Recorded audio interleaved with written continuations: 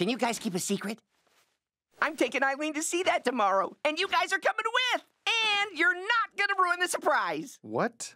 It sounds a little intense. And why's it gotta be a surprise? Is it a special occasion or something? No, and that's the point. She'd be expecting something if it was. I made her laugh, cry, scream with terror when she fell into that cave hole. All the big emotions.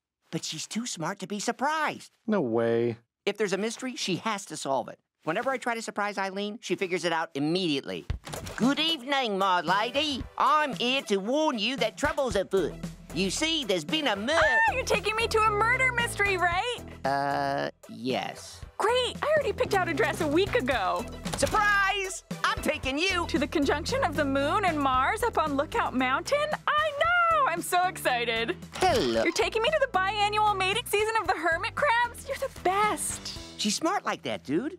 So I thought up a plan so crazy she'll never figure it out. Will you guys help drive us around? Dude, you're being kinda crazy. But at least it's a nice kind of crazy. I think that's sweet, Rigby. Of course we'll help you. Who wants celery and peanut butter? Wait, I smell a surprise brewing. No, you don't. You're taking me to a movie after this. Ha! No!